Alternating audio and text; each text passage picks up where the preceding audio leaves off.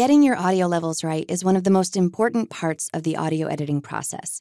So let's take a look.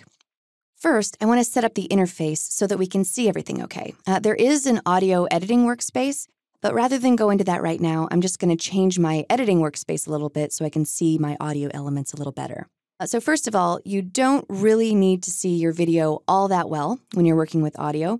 So we know that to decrease the size of an audio track, you hold down Option while you scroll down on your mouse scroll wheel. That's Alt on a PC.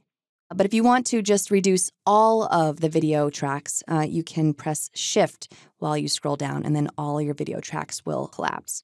And I can do the opposite on audio. I'm just going to hold down Shift while I scroll up with my mouse scroll wheel, and then all my audio tracks will expand. And then we'll just bring this up and actually bring up the entire view of the timeline. Okay, so now we're really focused on the audio here. And I also want to take a look at my VU meters a little bit better as well. Okay, so I think we're all set up. I'm just going to play through the sequence in a few spots so we can see what's going on. And just as a reminder, in the previous movie, we did make one adjustment to our music. We just lowered the volume a little bit so we could actually hear our principal audio, but we need to do a lot more. So let's give it a play in a few spots. I love bread. Good bread is really lovely. Good bread is good for you. We are a very, very small late 70s, early 80s because of a whole change in culture about bread. And it was brought on by people who were into making money as a... The oven has to be right. You can't turn it on like we're all used to at home. That's why they're good to us. So it comes back. What you give comes back. Bread is the first food, and it's the...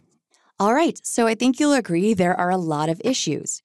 Now, what to tackle first? Well, when you're mixing audio, the first thing you want to do is make sure that the most important audio, which is, of course, our dialogue, is set properly. Then we can mix everything else around that. So because of this, I'm going to solo A1, and we're going to tackle this first. So what we need to do is target our audio to fall within a certain range. Our main normal audio levels, like the human voice, need to peak right in this region right here, right around -12 to -6 at the most. It's possible for louder sounds to peak up here above -6, but never above 0. And also quieter sounds can peak below -12. Now, these standards can, of course, be different depending on who you're delivering your show for, so be sure to check the specific requirements that you need to deliver your audio mix level. So how do we go about this? Well, a good workflow to take in Premiere is to first adjust your audio gain, which is the input level of your clips. And this is to make a baseline adjustment for the majority of your audio. Then you adjust your audio volume, which is the output level. And this is when you individually adjust the different volume levels of the clips in your timeline, which allow you to tweak things on a clip-by-clip basis. We'll be talking about adjusting audio gain in this video and volume in the next few videos. So let's first adjust Esther's main interview gain and make her baseline adjustment. And now that we know where she should be peaking, I'm going to play this again and let's see where she is peaking. Good bread is really lovely. Good bread is good for you. We are a very, very small family-run bakery with 4 generations. So she's generally peaking much too low, between -24 and -18. She occasionally gets a little bit higher than that, but we want to make sure to raise her to where she's basically peaking around -12 consistently. I'm going to come back to this first clip here, and if you want to open the audio gain window, you can select the clip, right-click, and choose audio gain, but you should really remember the keyboard shortcut of G for gain. So if I press G, the audio gain window opens, and the first thing that we're going to look at is this number down here, peak amplitude, -13.3 decibels. This is the loudest that our audio gets within this specific clip. So the loudest it gets is still below our threshold. I can take a look at a couple of clips to see, what the general trend is. Press G, -16, again, much too low. Okay, and -17, all right? So we're going to need to raise her significantly. Now, I want to come over to this section because we do have a few interviews with Esther. Here she's sitting in her house. Here she's sitting outside. I'm going to play this and let's see where she's falling on our VU meters. Hours all closed in the late 70s, early 80s because of a whole change in culture. All right, so she's actually quite a bit louder here. If I check the gain, G, you can see negative 10.7, so we're a lot closer. This is right within the threshold of where she needs to be. Of course, this is the very loudest that she is in this clip. So if we spot check, a few more clips here, not too bad. All right, and we'll do one more. Okay, so in general, this interview is a lot closer. All right, so let's come back to our first section here. And I can go clip by clip, but if I know that generally things need to be adjusted by the same amount, I'll go ahead and just select everything in this section and then press G. And based on my initial spot checking of this section, I think I'm going to raise her gain by about 8 decibels. So under Adjust Gain By, I'm going to put 8. And you'll see that when I do it the first time, both Adjust Gain By and Set Gain To are both 8. So if I say OK, and then I come back in and adjust this by another number, say 2, you can see that climbs to 10. Okay, so this is the total amount, and this is how much you're adjusting it per time. All right, let's see where she's falling with the 8 decibel adjustment. Good bread is really lovely. Good bread is good for you. Yeah. We are a very, very small family-run bakery with 4 generations in the village of Capperquin in West Waterford, Ireland. You've had 2 work. All right, I'm really liking where this is falling.